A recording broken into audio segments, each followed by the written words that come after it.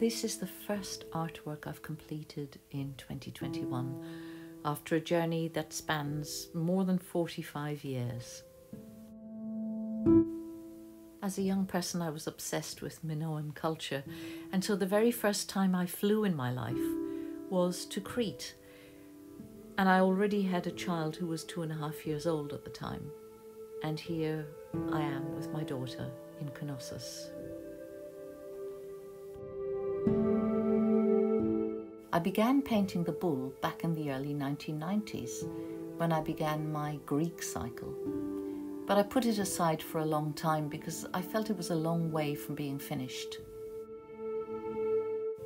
So last October, I took this painting out again, something that I'd begun 25 years ago, and began to review it in the light of the fact that, of course, 2021 is the year of the ox.